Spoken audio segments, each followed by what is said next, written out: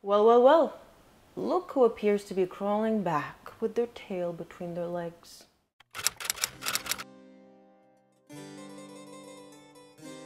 I remember we touched upon in the last episode of the podcast of the Plutonium show about how narcissists, by their very nature, are so blissfully unaware of the optics when it comes to their behavior. In a sense, they're fools, because fools have no concept of anything, really. How can you successfully navigate the world and make wise choices when the only perspective that you have is your own twisted, warped version? Now, the conversation that we had on the Plutonium show revolved around Meghan's wedding and the optics about how, she never even considered that inviting 200 people, strangers, whilst only inviting a single family member, might not necessarily translate very well, optics-wise. And the wedding topic came about because we were talking about the poor optics of her having a meet and greet with fans, and it looked like she was loudly exclaiming, in the middle of a speech during the opening of the Navy SEALs training facility. Then as I sat down to work on this next video, I quickly realized that when it comes to Meghan Markle, the list of poor optics, we'll call it, the poor optics list, is actually quite endless. So here are just a few examples for you, listed in chronological order as best I could. And yes, we're gonna get to that whole Christmas invitation, worry not. But do feel free to chime in the comment section with even more situations where the optics were, they left a lot to be desired. All right, are we ready? Let's go. The very first example arose on the 8th of November 2016 when the palace released on behalf of Prince Harry that now very infamous and scathing statement attacking the media and the public for their alleged racism and sexism and harassment of a woman who was still relatively unknown at the time, and this was only 1 week after their relationship was officially announced. Now, not only was there really little to no evidence of such harassment, against an unknown, but we learned from Valentine Lowe's courtiers that Meghan Markle pretty much blackmailed Harry and forced him to release that statement. So she really wanted it to be out there. And she did this all while continuing to bait the media through her own Instagram account, posting photos, hinting at the relationship whenever she could, and having her own PR team leak stories. Oh, and of course, let's not forget, arranging pap strolls. So for a woman who was so traumatized and who was so scarred and impacted by all that attention, leading on the media at the same time, off your own volition, on your own platforms where you have total control, wasn't exactly the best idea when it comes to optics. Next was the wedding. I've already talked about how the optics were just really poor. Even for people like myself, at the time I really wasn't interested at all in the royal family, and I just tuned in because it was a convenient time here in Australia to watch the wedding. But even I was like, wait, she's only got the one family member? Something seems off. Then there was, of course, the infamous pregnancy announcement at Princess Eugenie's wedding. Princess Eugenie, who was supposedly Meghan Markle's very close friend, pre-Harry even. I mean, if this is what she's willing to do to a close friend, I would shudder to think what she's capable of doing to her worst enemy. Oh, wait, I don't even have to think. She's already been doing it. Then we hear them turn down invitation after invitation from the Queen, starting very early on from Archie's birth, where they claimed, oh no, Archie was too young to fly, except there must have been something very specific and peculiar about the route to Balmoral, because Archie was fine to fly at the same time to Europe for a few holidays. I don't know what they take holidays from. Their whole life is a holiday. But yeah, again, the optics were not considered. Next comes the passport story. And I'm putting this chronologically early on, even though it was mentioned in Oprah. because her traveling was happening early on when she was still a working, or I should say a senior royal, because let's face it, the woman barely worked. But she famously spouted that whole story of they took my passport away and my keys and everything, and I was trapped in the palace, essentially, completely forgetting the fact that her multiple trips to Europe and the United States were public knowledge, with photographic evidence included. Then, of course, there's the big one, right? The royal family is racist. We had to flee for our lives in the dead of night from the power-hungry tyranny and jealousy of the British monarchy, while Queen Elizabeth was still very much alive and head of said monarchy. Oh, but they were so traumatized that they couldn't even help holding on to their titles and naming their daughter after the head of such a racist monarchy, before very conveniently passing on these racist titles to their children after they had publicly proclaimed that their children wouldn't be getting said titles because of said racism. Such chef's kiss optics.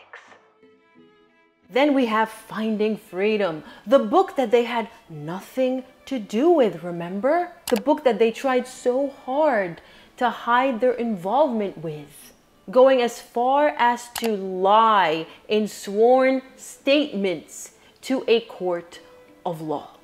And judging from the headlines surrounding their involvement, or lack thereof, with Endgame, I think they haven't learned from that mistake. Or perhaps, fools that they are, only able to view the world from their own perspective, they think the rest of us are just as foolish. I could seriously go on, so I'm gonna start putting them down in bullet points.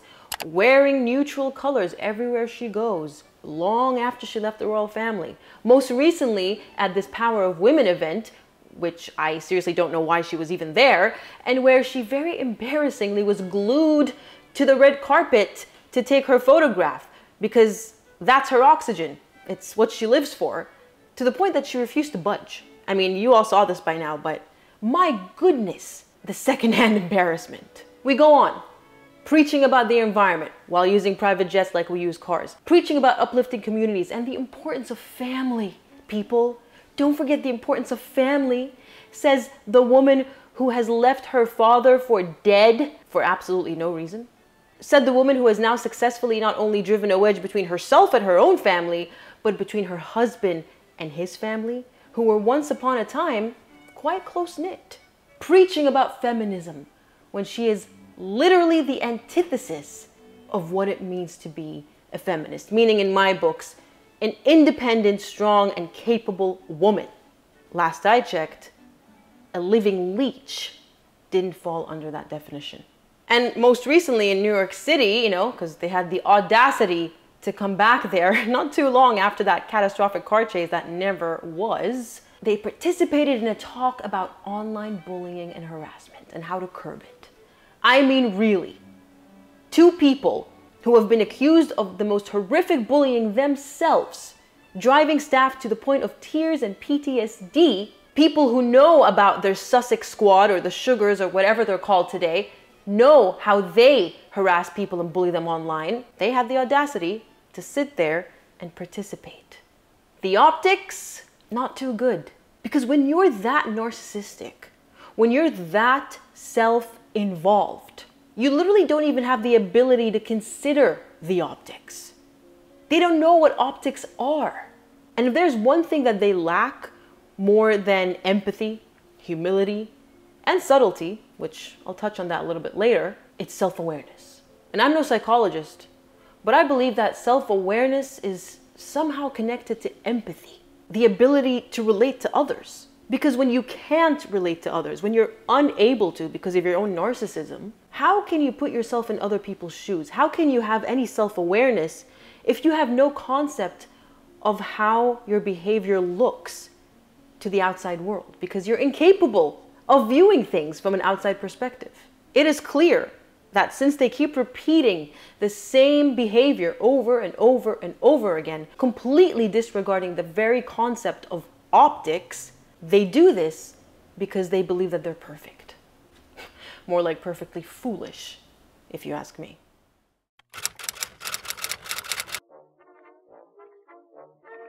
Speaking of foolish, in a very subtle, chef's kiss, subtlety, move, which was probably overlooked by the entire planet, the Sussexes have let it be known that they would be more than happy to spend Christmas at Sandringham with the racist and sexist and jealous and hateful and Empire 2.0 royal family this year. If an invitation were to be extended, that is. You know, they don't want to overstep their boundaries now, do they? I'm sorry, is it just me? Or does it sound like they'd be doing the royal family a favor by gracing them with their presence?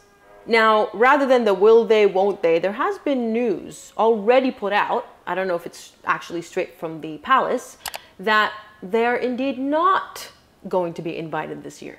Maybe King Charles truly has finally had enough, especially after news of the phone call that they supposedly had with him for his 75th birthday got leaked instantaneously. And I say supposedly because there are doubts that it even happened. So it could actually be just a false story put out there to revive the royal connections. But the way I see it, if it did happen, it's actually worse because it shows King Charles that they're still using him and using the family for clout and for content. Why else would they leak news of the phone call, a private phone call, to the media? There are also rumors that Prince William put his foot down and basically said that if they were to be there for Christmas, he would be spending Christmas with his wife's family instead. And you know what? If that's true, bravo, William, bravo, because I am sick and tired of people saying, it doesn't matter what they do to you, they're family. No, there is a line.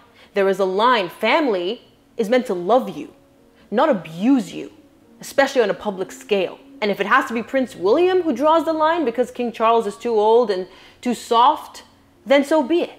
Somebody's got to step up and put Meghan Markle in her place. I mean, it's about time someone did it because clearly this is a person who has gone on their entire life treating people this way without any repercussions. But if King Charles does cave in and does extend an invitation to them, well, at this point, we're well beyond the fool me once phase of the story. This is more like fool me 1,000th times. So at this point, if the king still can't see through the charade of theirs and how they're either trying to come back, you know, with their tail between their legs because they failed, their grand Megxit plan basically is a story of failure to launch, or perhaps they're once again using them for clout and content. It's not like they haven't done it before. But if this is the case, if they're going to be invited, then King Charles would be wise to remember that leopards can't change their spots. I mean, why do they suddenly want to get invited when they were extended invite after invite, including Christmas of 2019, which they refused to even spend with the royal family? They refused to spend that in the UK. They went off to Canada instead. Why? Why? They knew that the Queen didn't have that much longer. You know, she was in her 90s. They knew that Archie would probably not have that much time with her, and even his great-grandfather, Prince Philip. Seriously, the audacity of it all, though. It all comes back to a lack of awareness, never considering the optics. Because this is a couple who have spent the last 4 years trashing this family over and over and over again, throwing every weapon their way. And now, without even a feigned attempt at subtlety, they plaster it all over the news, bright as day. Please invite us. Forget everything we've done. I mean, we've forgotten about it, right? They forget everything. They've forgotten that they collaborated with Omid Scobie, even though their involvement was quite heavy, by the way. So if they can conveniently forget anything that potentially incriminates them or, you know, paints them in a bad light, why can't we? Why can't the royal family? Well, I'll tell you why. Because unlike them, we're not fools. Unlike them, we have perspective. We remember. And thus, we can see right through their BS. The only question is, and I say this with all due respect, can King Charles see through it too? Or is this going to be another case of, oh, King Charles is just playing the long game? I mean, how long is this game going to last? He's getting up there in age himself. He's gonna have to tap out of this game at one point. And finally, to those who say, but they're family, how dare you stand in the way or be against, rather, a family reconciliation? And to that I'd say, first of all, Meghan Markle has a family. A family that has, as far as we know, done nothing to wrong her. Her father embarrassed himself, but he didn't do it on purpose. He just tried to make himself look better for her, or even potentially for him. I don't know him. But is that really a crime? Trying to boost your profile in the public eye because, you know, you've been thrust into it now in your old age? So if this is about family, why doesn't she try to mend the rift with her own family? All she has to do is get on a private jet, you know, those seem to always be available to her, fly down to Mexico and meet her father. Of course, bring along your children, his grandchildren, so that he can spend some time with them before he dies. And leading on from that, these two, Meghan and Harry, don't even know what family is. Families don't air their dirty laundry in public and make careers out of destroying one another. They're not family. They're serpents. And if you let a serpent in your midst, well, you better make sure you prepare an antidote, because they're definitely going to bite. And that's it. That's all I have to say on this. It is a developing story, so stay tuned, I suppose. Fingers crossed the royal family knows what they're doing, because I think we can all see it from 1,000 miles off at this point, right? All right, see you later. Take care. Bye-bye.